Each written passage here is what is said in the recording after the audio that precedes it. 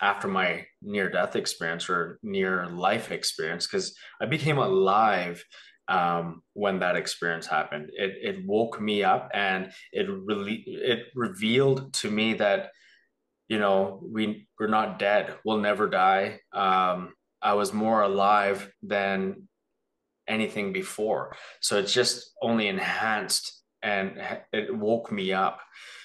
But before, I was dying. So on here on earth, I wasn't living heaven on earth.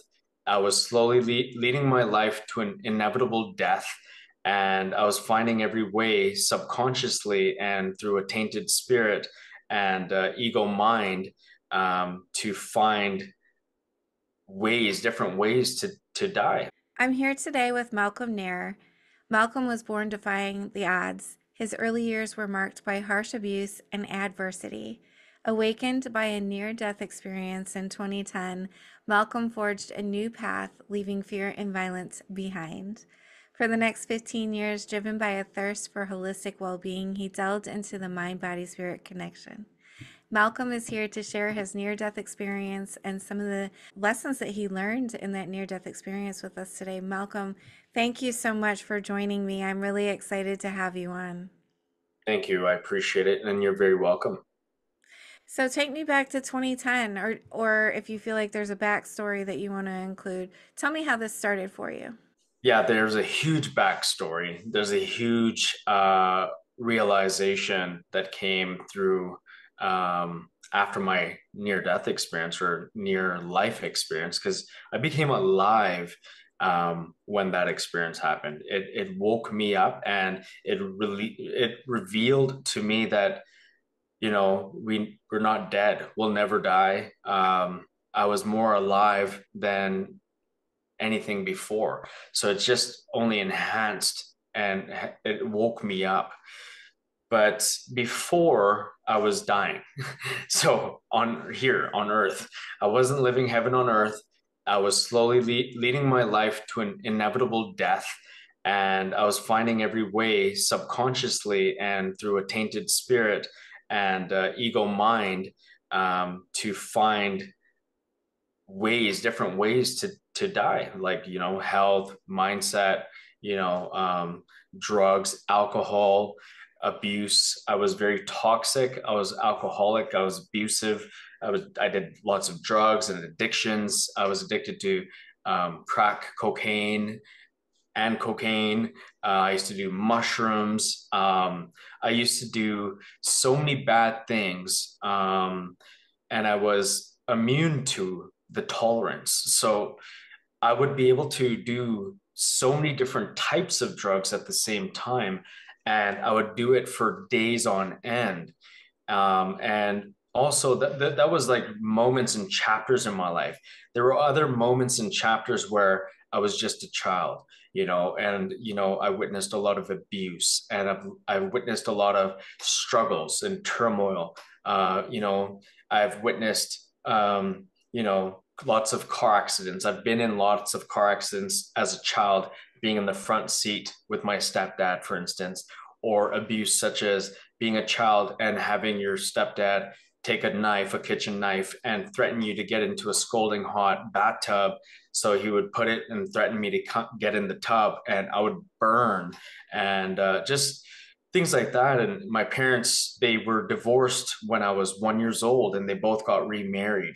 So through that experience, there was a lot of struggle and turmoil amongst them as well, like with alienation and dealing with like child custody, and dealing with them picking me up and dropping me, or taking the airplane at such an early age, getting escorted by the flight attendants early, so young, like 5 years old, 4 or 5 years old, and dealing with police officers transporting me as well, picking me up from the airport and delivering me to my parents' house. Like there's those experiences, and then also a lot of memories of my dad driving, picking me up, or my mom sending me off crying, because she wouldn't see me for 3 months out of the year.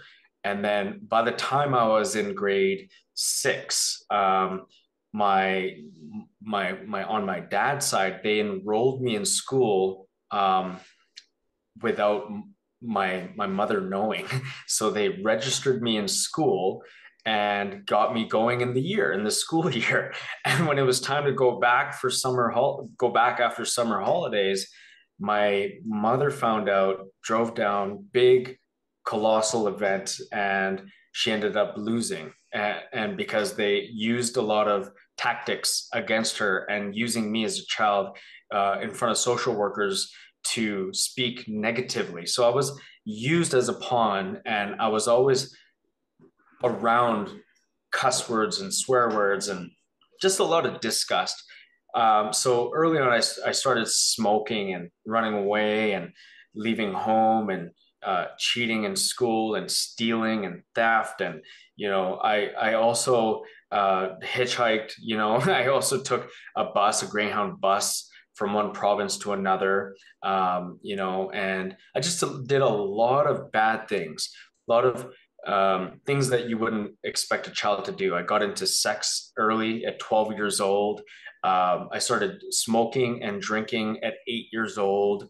I started learning and just expanding my mind and my consciousness in the wrong ways, like around like entities and demonic things, and watching horror movies and rated R movies, and and cousins teaching you things that you shouldn't be learning at a young age, talking about sex with older women, and all these things were getting into my subconscious mind from an early age, let alone my parents divorced at one from an abusive, toxic relationship. So my mom drank bleach when I was in her stomach. My dad used to beat her and abuse her, and the abuse and the beatings never stopped with other women when they divorced, and vice versa. My mom was just traumatized from that, so she became very toxic herself. So she was aggressive, and she was insecure and jealousy. So my jealousy and my insecurity came from my mother choosing men over me. So my insecurity and jealousy with other relationships didn't come from the women I was with. It came from my mother, you know, and just not feeling safe, feeling abandoned, and also from my father. I had father issues, mother issues. So a lot of things like that were in my subconscious. So living life early on, I feel I didn't have right from wrong. I didn't know a good direction. I didn't have intentions. I always wondered and worried about life. I had typical things like scarcity and stress and depression and anxiety and fears and worries about money, because I'd watch my mom worry and struggle, and my dad, being the way he was. So that kind of led to my belief system projecting thoughts and casting out curses and spells that I didn't know were reflecting out into the universe or to the world, and I was receiving who I am. So that's how manifestation started off for me. Was I was attracting everything that I wanted. Everything that I didn't want, I was attracting. So if I didn't want to get in a bad relationship, I got in a bad relationship. So these cycles and these patterns and these karmas kept occurring in my life, and I didn't know how to change it. I didn't understand personal growth. I had no idea about thinking positive. I honestly, my paradigm, like my culture scape, my reality, my environment, there was no personal growth. There was no one talking about love and respect and appreciation. It was always condemning and judging and prosecution, and just a lot of trauma. So that, I feel, tainted me, and that was my learning in life. And everything I witnessed and observed led to destruction. So relationships led to destruction, hanging out with friends led to destruction. There was no learnings and teachings. I wasn't gaining any wisdom. It was just worse and worse and worse. Rock bottom. When you think there was a rock bottom, there was another rock bottom. And eventually I just got older living like this, and I got worse living like this. So if my life was that since I was 1 years old, and 8 years old I started smoking and drinking, can you imagine? By the time I was 14, I was already a crack addict. By the time I was 15, I was already homeless. So I was attracting that, and I've already been in abusive relations. I was repeating cycles and generational curses and all the things that people want to say. And then the diagnosis is people, like not people, but hospitals, doctors, family members would say, oh, he has short-term memory loss, or he's dumb, or he not, they wouldn't say that to the teacher, but they'd say he learns slow. Does he has ADHD, right? Right, right. And take him to the doctor. He has something, right? And then they'll say, yeah, he has this, he has that, yeah, he has a learning thing. So when my parents would take me to school, they would approach the school with those diagnoses or those problems. And that's what you should not do. But anyways, that's what they did. So they they treated me as such. They put me in ECL with this kind of English. I spoke English, but my vocabulary, my the way I articulate things, the way my memory was worse, the way I would read, I couldn't read properly. Like those things were all off, but it was only because of my upbringing, my trauma, and all the switching back and forth from different homes and so many things. By the time, I was like 20 or 22, I've moved into over 100 homes. I've worked over 100 jobs, and it was just like intense. That's already intense right there. So the coming to 23 years old, okay, we don't have to dive deep into addictions and more stories of trauma and things that I've done, but by the time I was 23 years old, I was working at a warehouse, a pharmaceutical warehouse for Shoppers Drug Mart, and I was doing forklift, and I was doing shipping and receiving. And it was then that, yeah, I think it was a Friday. I go home, and all I wanted to do was hang out, drink, go drive around and have fun and meet up with friends and girls, and try to get girls, different people all the time, and go to bars and pool halls, and that typical type of guy. Yeah, not typical guy, but that kind of guy. That's kind of what I was, and I was like bad like that. And so I end up speaking into existence, or thinking or feeling into existence what I wanted to drink, what I wanted to do, where I wanted to go, who I wanted to hang out with. And everything occurred. Everything actually happened. So I end up going to the house that, had the girls and the drinks and the alcohol and the drugs. And there's girls in the kitchen, there's guys in the living room, there's girls and guys on the deck outside, and I'm already drinking, pre-drinking, have drugs and mushrooms, and I'm just like taking it out of the bag like it's candy. And they're doing cocaine, and they're offering it to me, and I still felt unfulfilled. I felt no purpose, and I was longing for more. It was never enough. And I just said, I need to go. I need to find someone else to hang out with, somewhere else to go and do more of this, like crazy stuff. So I end up leaving and getting in my car, and they say, are you sure? Right? Should someone go with you? Whatnot? They'll drive you. They'll drop you. And so I end up going in my car, and I start driving. That's what I think I remember.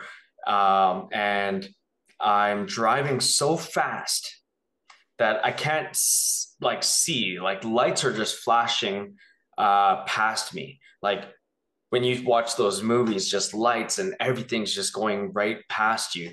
And that's how fast I was going. I was going about 100 kilometers an hour or more, maybe 120, 130. By the time I sideswiped two vehicles, and I, instead of pushing on the brakes, I push on the gas, and I go up a lawn and I hit a house going 100 kilometers an hour and I ejected headfirst out of my vehicle. And I became self aware at that moment where my spirit left my body and I was just noticing and witnessing what just happened. And I hear right away the the people living in the house shocked, woke up in shock. The son wakes up out of his bed, gets out, and says, "Oh my God, what was that? Did a bomb go off?" So his mom comes, they meet each other upstairs, and they go outside and they look at my body and they're like, oh, like, oh my God, what do we do? So they call the cops, they call the ambulance, whatnot, and they before the investigation and everything took place, my spirit realized that I was kind of in between the steering wheel and kind of propped up and stuck between my the house and my car, the hood of my car. I was like crushed and bent. And so my spirit must have come back into my body and I dragged myself across the hood of my car and laid on the passenger side of the hood. But remember that I woke up with paralysis and I was like, there was a ton of bricks that landed on me. I could not move. So in the investigation, they have it that I was on the passenger side. They don't know who was driving the vehicle. He has trauma to his head, brain damage, a lot of suffering, bleeding in his brain. So all the criminal record, all the drinking and driving, I was 10 times over the blood alcohol level, got dropped eventually, right? But in that moment, I'm aware and I'm hovering over my body and I can see everything.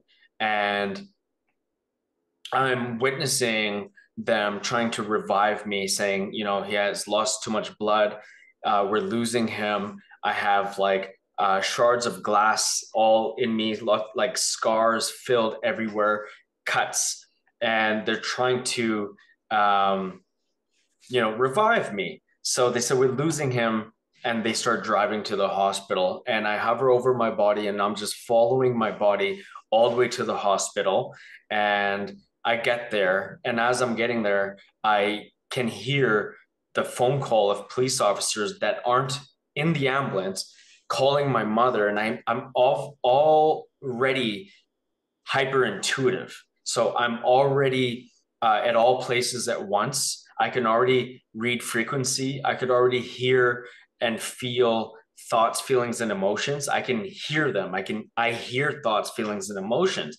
So I can hear the officer talking to my mom. I can hear then the call going to my dad. I can hear them like crying or breathing, calling my sister, and then calling different family members. And I know word for word what everyone is talking about. And I'll come to it later where I tell everybody exactly what they were saying.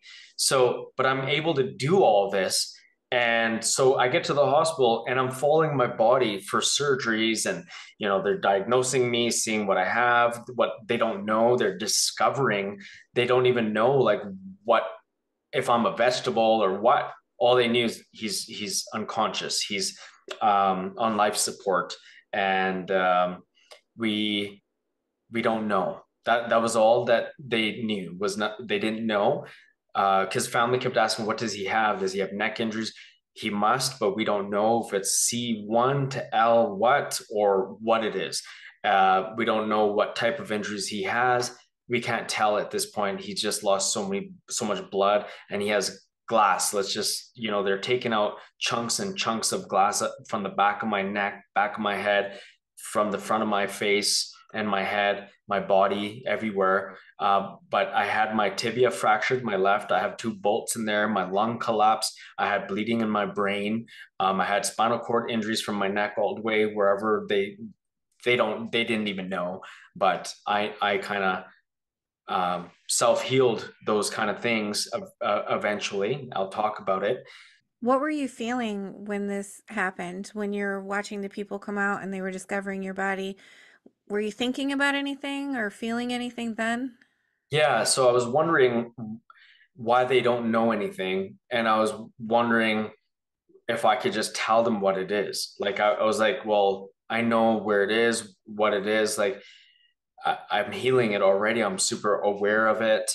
Um, and but I couldn't do anything at that time until my until I come back into my body and I was awake from life support, and then I was able to actively go into my cells and my body, my bones, and heal everything fast while they were trying to diagnose me. Still, I was healing. So while they're trying to tell me how long it's going to take to heal, like 6, 8 weeks, 8 months, 12 months, 1 year, I was already saying, no, I'm healing, I'm healed.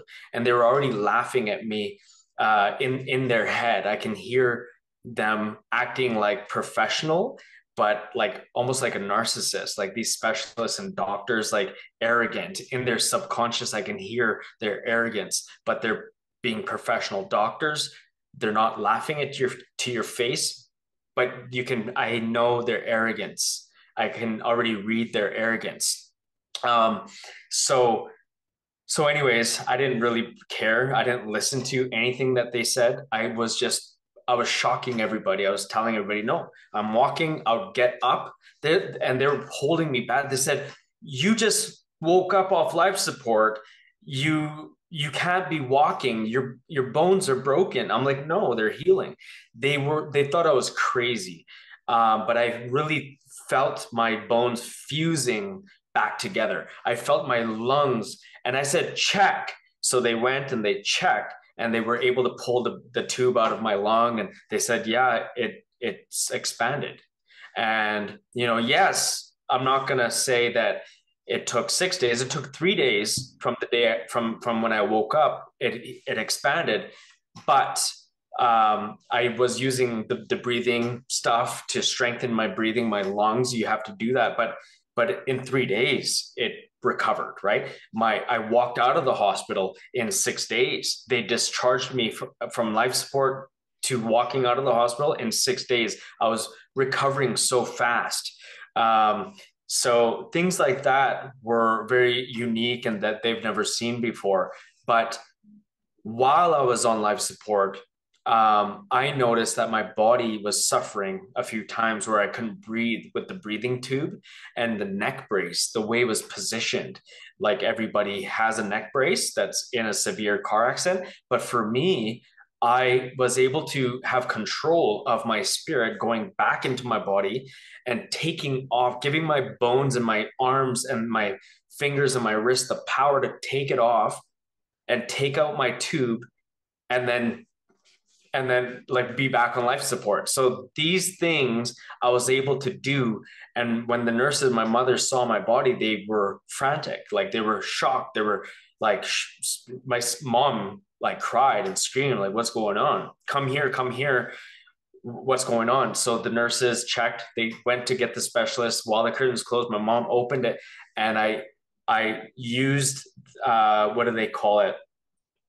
I don't know if it's not telekinesis, not pyrokinesis, but clairvoyance or whatever. But to tell her I need water, and I also went like this. So there's things that I'm able to make people do or think. So I told her, and she told the nurse right away, my son needs water. My son needs water. And they're like, how do you know? He told me. They're like, he can't tell you, he's on life support. And my mom was like, no, he told me. He went like this. So they start to think me and my mom are weird. And then so the nurse told the specialist what's going on, and they said, okay, well, he's showing signs of waking up, maybe. So let's tell the family that they can unplug him. And so while my family's making those decisions, my mom came up with the decision. And as my mom made that decision, slowly but surely, because I could hear all the conversations and everything going on, and they finally came to that decision. My mom comes to the wall, and right before she was about to unplug, I leave my body and I enter um, I always stumble because there's always people call it so many different things, and I still um, we don't know what it is. I don't think anybody's right or wrong, but it's not a tunnel, it's not a funnel, it's not a vortex. It's it's it was like spirit, like it was a translucent, like another spirit that took me up. It felt, and I was in that, and I can see everything because everything's like kind of lucid and translucent, and I can see all the lights and stuff, and then it's going faster and faster and faster, and I start to only see black and darkness, and I start to worry, and I start to doubt, and I start to fear, and all the subconscious thoughts start coming up. And in that moment, my spirit guided me to surrender and detach and trust in the unknown and be safe in the darkness. And when I started to recognize that, I calmed down and I trusted and I detached and I surrendered into the unknown. And I started to just now get taken away, and it started to slow down, and I knew something else was happening. It started to become very calm and different, like when you're in a like different slides, going in different slides at a beautiful swimming, indoor swimming or outdoor swimming, and there's different types, and you're going through, but there's times where you just feel that ease and that cool feeling. That's what that felt like when I finally surrendered and it started taking me, and then it turned white, and I came to a halt, and I started to be more aware of my surroundings. And I started to hear and see and feel different emotions and entities. Not They weren't not alien, but they were angelic beings, and they were spiritual beings. They were like guardians, and they were like 12, maybe more. I don't know why 12 is a significant number, but if I because I would always think of it, visualize it, and always try to close my eyes and remember. And I would like see how many people were there. And I recognized them, and they recognized me, and I felt home, and I felt safe, and I felt welcomed, and love and compassion. Um, but I was in wonder. I was wondering, contemplating, like, but I just messed up my life. But that's not my life. This is my life. And I was like, this is home. Like I feel home. That's not home. And I would think of my body and think of the flesh and think of that this reality. And I would be like, um, so what was that? Was that a dream? What reality was that?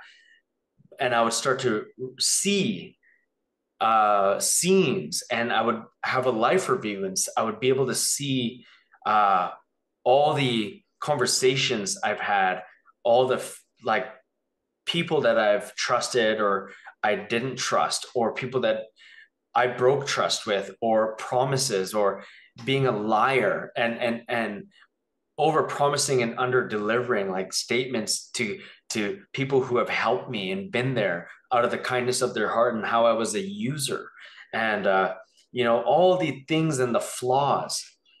And I look over to my right, and I see a massive divine being that was 100 times larger than the already massive guardians, and lifts his head up, and it's huge. Looked like Zeus. So my representation is like a white, like it was either like it had a beard, so it couldn't have been Krishna or like Vishnu in the traditional Hindu cultures, but it looked like a Zeus to me. And maybe that's subconscious because I grew up, studying Greece and Roman numerals and all that kind of stuff. Maybe everything is subconscious, but there's millions of testimonies like this, so I don't think everyone's having subconscious memories. Who knows? But so I see this divine being, and he asked me, "Are you ready?" And I thought, I'm like, ready for what? And I believe he wanted to know if I was ready to come back, welcome and leave everything and be there and just be welcomed and go back in the line with the rest of the guardians and become a guardian too, and just and observe and watch everyone on planet Earth, being a witness and a noticer and a student. Um, but I looked at my life and I was the biggest judge, and I'm like ashamed of myself. And I said, in my mind, in my spirit's mind, I'm like, how can I leave? How can I leave? I got to go back. Like, how can I do that to everybody? I thought I was a superhero. Like, I can fix this. Like, it was easy. It was like, oh my God. Oh, wow. Yeah, it's easy. Love. Like, I'll just go back and I'll be experienced now, and I can overcome everything, and I can be powerful, and I can change, and I can be caring and kind and start telling the truth now and being a beautiful person. And so I'm like, yeah, I want to go back. And yeah, right. Anyways, so he asked me, "Are you sure?" And I said, "Yes, I'm sure." And right when I made that oath and that dedication and that decision, I was granted, I was welcomed to go back. I wasn't questioned like again, or said, no, you can't do it. It's going to be hard. But I had a sense of he knows but doesn't know what's coming. But okay, my child, you can go back.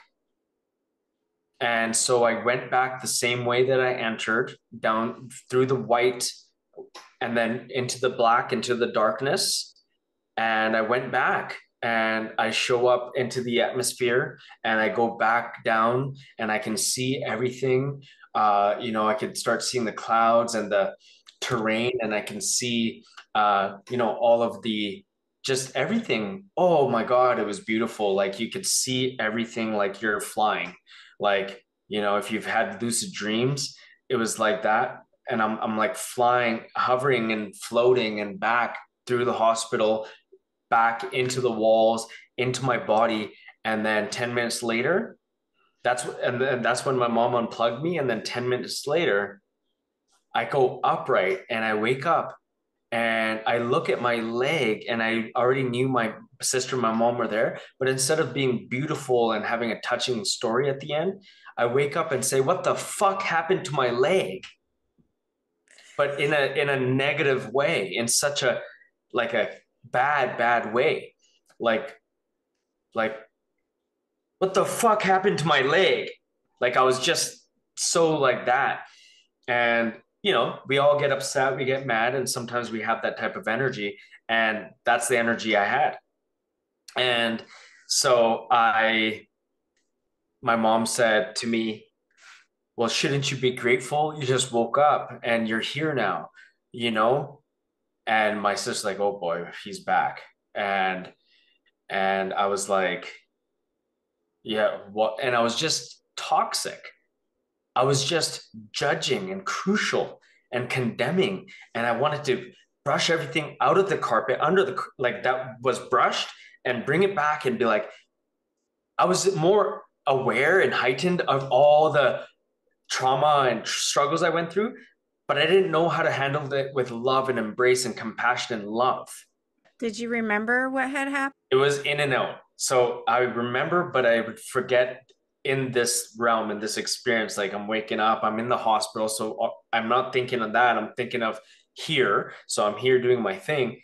And then subtle moments would come where I would remember. And I would just, in my subtle moments, I'd be like, huh, hmm. what? Huh? It was like that. It was like, it would like hit me. I'm like, huh? And then I would just get back to normal again. I would be like, fucking this, and oh my God, and my leg, I gotta heal now. I gotta take it. But I was like, there's something else whispering to me and channeling and coming to me and downloading and uploading and saying, don't listen to them. Like, you can heal. Like, they're saying this, but don't know you're gonna you can we can heal. You can heal. And I'm like, I'm healing. I could heal. Okay. So it was guiding me. It was guiding my intelligence. It was like talking to me. And I didn't doubt it. I believed it and I trusted it and I knew and I know. And that's what it took. And, you know, everyone was like astonished by my case. They called it like a poster child or a case, or we've never seen this. We've in all the years we've seen severe car accidents, but the one similar to yours, we've never seen someone that is mangled, hit a house the way he hit a house, ejected out of the vehicle. You should be dead. Like your brain trauma, your head trauma, this is not normal. You ejected out of your vehicle, you hit a house. Like, do you have like they were wondering like where's the cracks in your head? Like where how come like what happened? Are you just an angel? Like what happened, right? And well, besides these scratches, it was like they felt it should have been more scratches, like, you know? And so they took me in for all the things and the surgeries eventually, and it was like more things, blood tests, and doctors would come to me and be like, "Listen, you know, officers are here. They want to talk to you. We did your blood test. You're 10 times." So they just started telling me all those things. Your blood alcohol is 10 times over the legal limit. Were you on mushrooms? You were on cocaine, but they call it different terms, and like scientific terms for mushrooms and cocaine and all that kind of stuff. And I said, huh, I don't know. And I said, yeah, I must have been. And they said, well, now you got to deal with this, you know? And so I had to learn how to break cycles and patterns and karmas, like pattern recognize my life, how it came into existence. I had to repeat like anger and trauma and like I got the criminal record. I had a criminal record. I lost my license. I have so many different records. Um, and my license was taken away from me. My children were taken away from me. My own son came and visited, and he was programmed to tell me, you know, you shouldn't be drinking and driving. And I was like, that's what I'm hearing from my son. Like, wow. And I was just, you know, I didn't want to welcome anybody into my space, into my life back anymore. Like, no friends showed up. The same friends that I was with, they had days to show up. Nobody showed up. Um, the family members, my mom, my sister, my dad, that that gave me that life that I experienced, that even wished death on me, and because of how bad I was to them, they would say bad things to me, and I don't know, they would I forgive them now. I don't hold it against them. I don't judge them. But we all have said bad things, done bad things. But they've said like, we wish you die. You know, I wish you get run over by a bus, or you should get hit by a car. I wish you were never born. They've said these words to me, and they stuck with me. They really hurt and broke me. And for years, you know, throughout my life, and seeing them at the hospital, just it didn't resonate. And I just wanted to, it was so hard, right? Very hard, especially with the type of guy I was, to see that and accept it. So I had a hard time, a very hard time, a very hard struggle for several years, discovering my truth, learning how to learn again, learning how to do everything. But the healing came fast. Like I just, my spirit knew, and I went into my brain, I went into my cells, and I told I'm fusing my legs back together, my bone, and that happened. And they would do a scan, or they would find out that, yeah, he's right. He did that. Or my paralysis healed faster than what it should ever do. And they were like, what is happening? Like it's like a rapid. And they did not know. They had doctors lined up to study me, specialists doing different tactics on me. They had different uh, therapists and specialists, physiotherapists, trying to figure me out and work with me to heighten their skills. So I was being used for other people, like, like, wow, they're observing my recovery process, and I just knew what they were trying to do wasn't working. Yeah, they finally said it's a brachial plexus and it's a C5 or L2 and all this kind of stuff. They finally start to learn. But by the time I was going to all the appointments and they were learning, I was already thriving. Like I was already walking. I went back to work, and within a month and a half of my life support, I walked back into the building, and everybody thought they're seeing a ghost, because I was still in the newspaper and people were still reading the newspaper.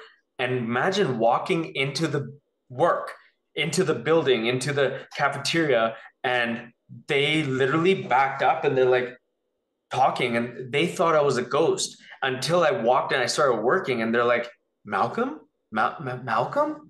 And they had to come and touch me. And they're like, oh, I thought you were a ghost. Because it was so quick that I came back to work. And because I was in the news and I was in the papers, and they thought like I was dead for sure. And who shows up to work in like a month and a half? Uh, I did, because I just started healing, going to the gym, and started healing and thriving and but I was getting back into the cycles and the patterns, hanging out again, getting back into the normal routine of life with the same mind, the same toxic subconscious. And so the discovery and the learning of transformation took a process, but I finally and eventually reversed time and space, and I rewrote my destiny and my blueprint to life. And I quantum bend and I quantum jumped. And I'm using lingos we all hear in personal growth, but I did not know what it was back then. So now I'm using words that people recognize. Back then, now I call it in my curriculum, it's fraudulence. We have to face our fraudulence. We have to surrender and detach. We have to be understand what being sick and tired of being sick and tired truly is. I've been speaking these things for 15 years before I started hearing them on YouTube or personal growth. Like I've been using these hard words before I even knew who David Goggins was, or who any of these Tony Robbins people were. I was already doing all this, but I didn't know how to put it into a method or a process or a teaching. I was learning myself. Like, what am I doing here, God? What am I doing, Source? Why am I quitting bread and dairy and cheese? And why am I being compelled and dwelled to command and demand my life into existence? Why am I shifting reality? Why am I able to make more money? Like, I'm unhappy with the money. I'm going to manifest more money, and I can make more money in my sales jobs. I quit construction labor, and I started working sales, and I started becoming number one in every company that I work for. I'm like I had the power to do so much. And then that same power told me, you got to leave the 9 to 5 corporate world. So I have a whole more years and chapters of my life. I had kids, I had more kids. So my first kid that I talked about was 5 years old at that time. He's 21 now. And my other kids are 9 and 6, right? 10 and 6. And so like these things, I had to learn how to be a father, how to be a better person, a better son. Like I had to be a better brother. I didn't know how to be a brother to my female sisters. Like I did not know how to love and respect and understand. I didn't know boundaries. I didn't know how to love a woman. I didn't know how to love a man. So I had to learn everything, and it was hard, very hard. And it was like going against what I thought was reality, and lying to myself. But I was lying to what I was so born. I was born with that. And so it was to shift that person is a different type of shift. And so that's my story. That's an incredible story. Lots happened, and your entire life has completely changed. Uh, you talked about how when you were in the hospital, there was kind of like this channel, and they were telling you, whispering from the other side or wherever it Nope, is, that was my spirit. your spirit was My telling. spirit with talking to me Do you still have access to that? Is that still open? every day. Yeah. And do you use that to kind of guide you throughout your day, all day? Ever nonstop. It's what I am. I'm guided intelligence. It's created me. It's done everything for me. It's God. It's connected to God. I'm so humbled and grateful. I use dark energy, negative energy to channel into how far I've come, and I cry using the memories of what I've gone through. That dark energy has propelled me to see the light. So I I definitely know, and that's why these healers and Reiki masters and chakra specialists and yoga people and psychologists and therapists and doctors and I'm working with people with Parkinson's, and it's beautiful. It's so humbling, and autism, and they're working with me and they're transforming. I'm making them conscious aware, like an autistic child that's 26 and so many years has gone by, the mother is feeling blessed that this child is aware now. And these things make me cry. They make me, but I learned, how do we use it? How do we use, we don't use, I don't use it for ego. I don't use it to be like, oh, I did this, I do this, I do that. But when I say it, it comes from like such where I come from, the gratitude, the appreciation. But I talk with so much confidence and conviction that any other Tom, Dick, or Harry would be like, oh, he's egotistical. Why is he talking about what he's done?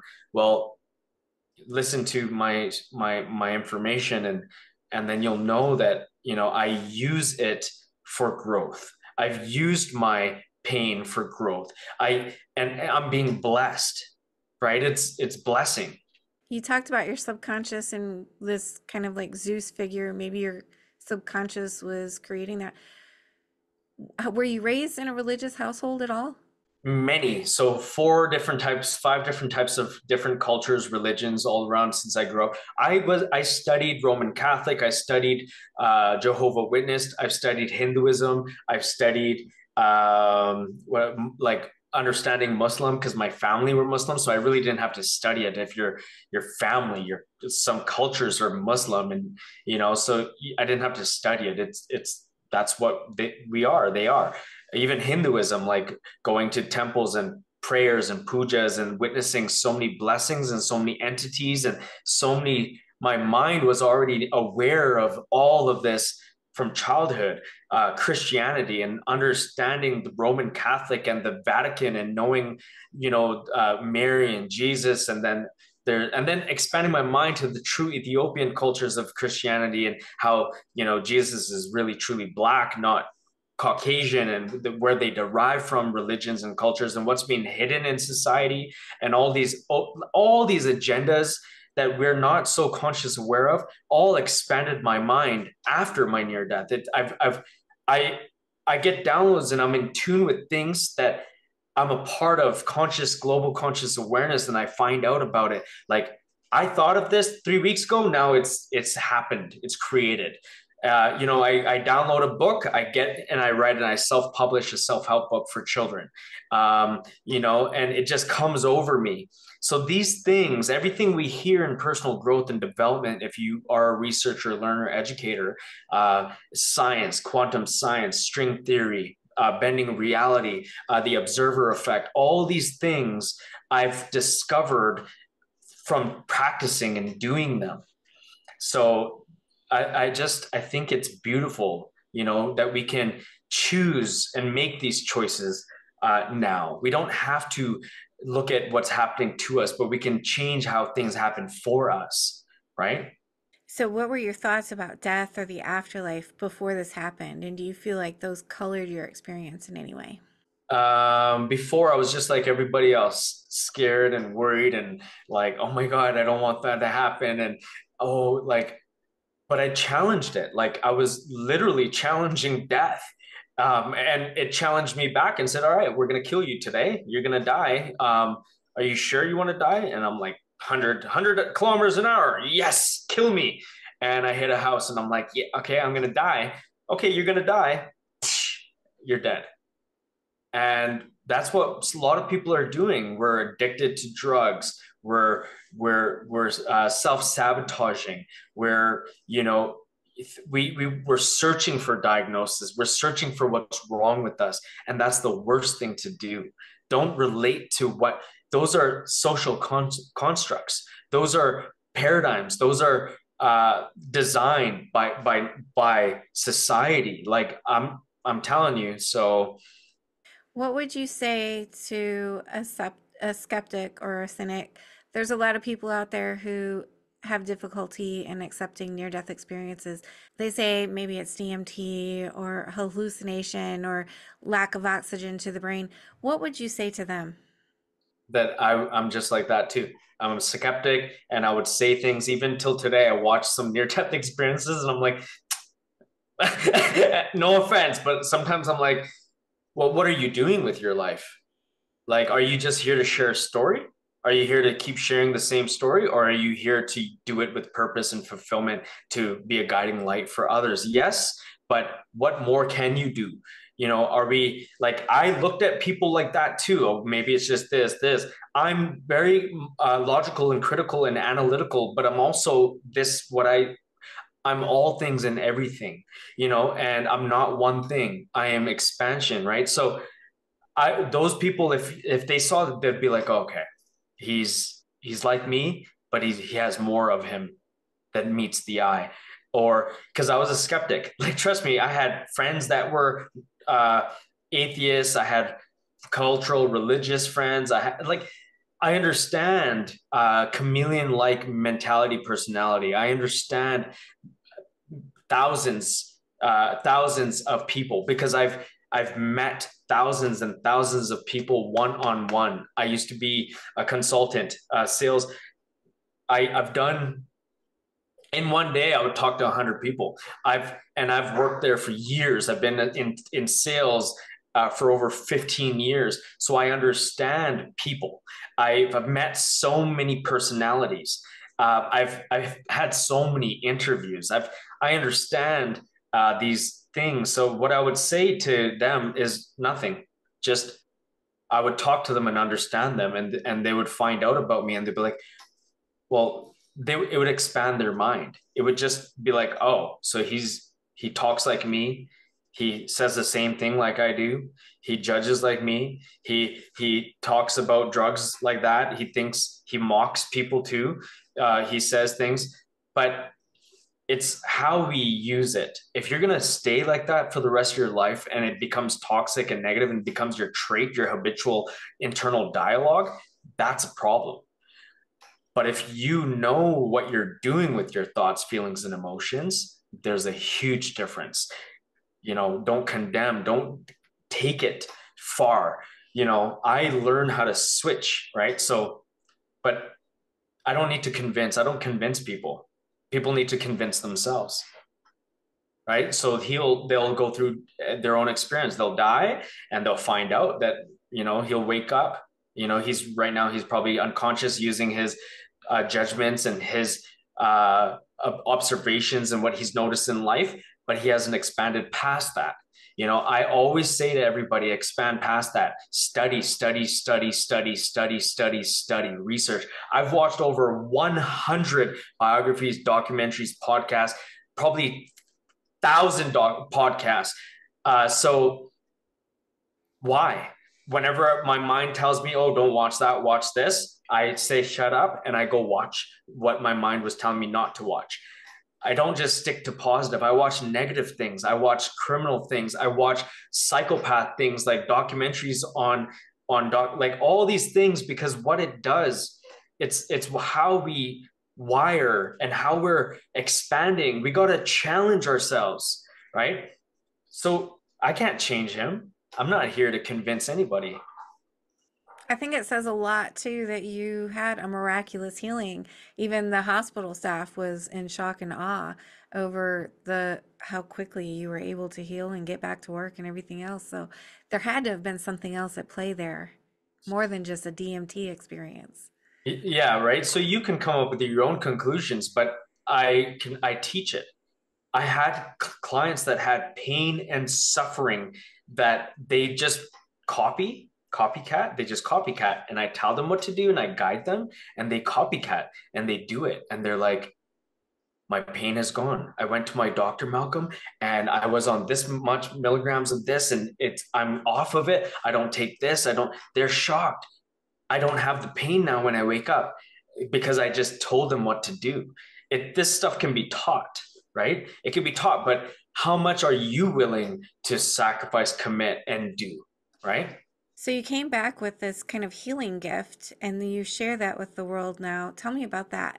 Not just healing, every person is very different and very unique, right? So yes, a lot of things are very universal, but what if someone needs someone to listen, to talk to differently? What if someone needs to be heard, seen, and felt just very differently?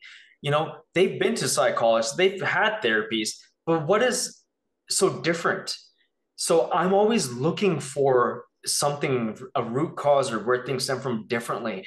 I have a process, but it's like they just I'm very different. I'm very different. And I I help so many types of people. It's not one. Like, where did a Parkinson's person come from? Where did then autism, and then like uh suicidal, and then like drug addiction, and then it's just I'm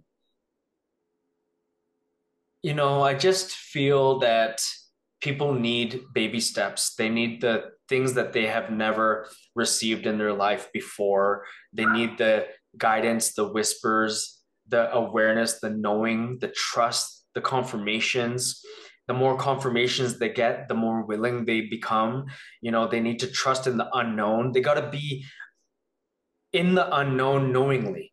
These typical terms we use, but I guide them through it so they see it differently. It's not just, oh, be in the unexpected, expectedly, or be comfortable being uncomfortable. I don't just say the words. I teach what that really truly means and feels like. It's a process.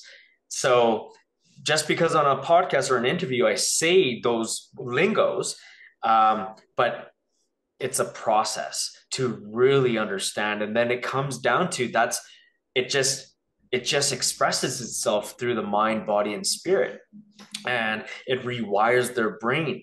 The wiring and firing in the brain, the synapses, the connections, the harmony, the brain and heart, all of these words we hear from other specialists, it could be guided step by step, everything.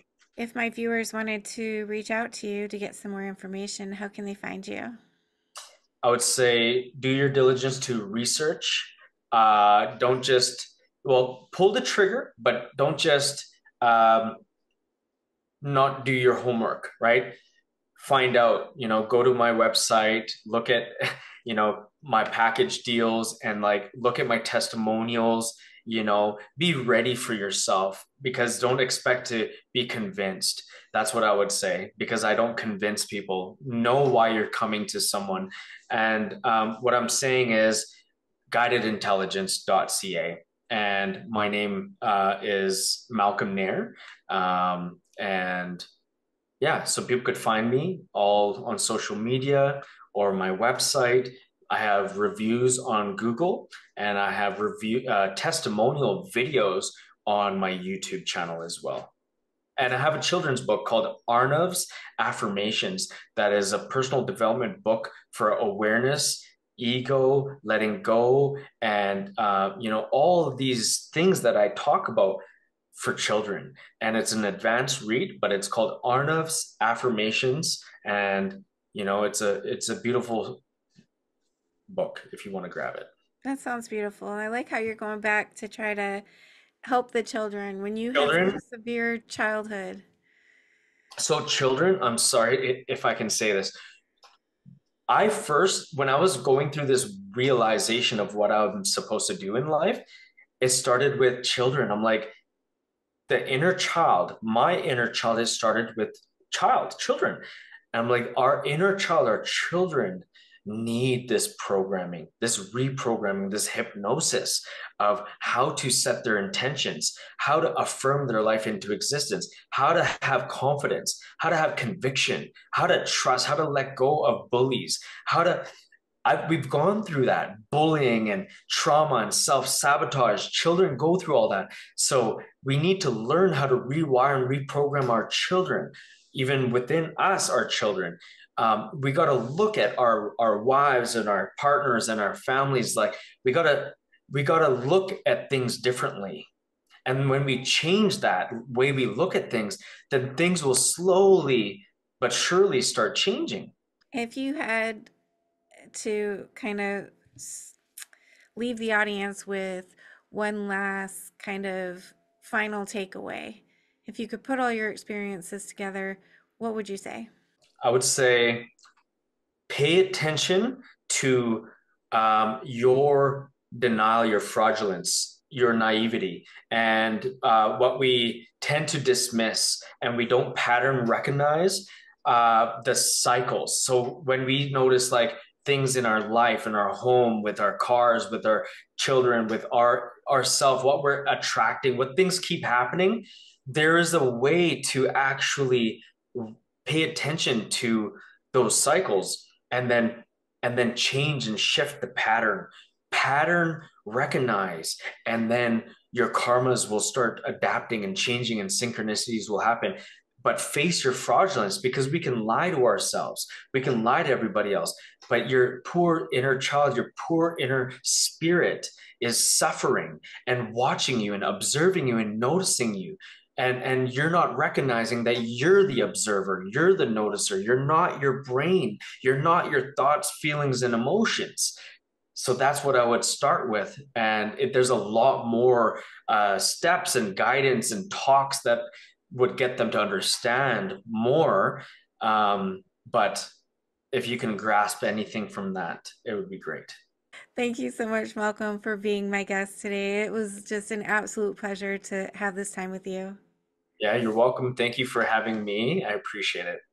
Thank you for being here. I just want to tell you how much I appreciate you being here and supporting my channel. If you haven't already subscribed, please consider subscribing if you enjoy near-death experiences and other spiritually transformative stories. It helps the algorithm know that this information is useful and push it out to more people. And that's the goal, to get as many people to know that we are eternal spiritual beings and that we never die. Our bodies might die, but our essence will never die. And I want people to live with less fear. Let's all spread the word. Like, comment, subscribe, share, hit that little notification bell so you get all the notifications when my videos post. Thank you for all of your support. I'm sending love to you.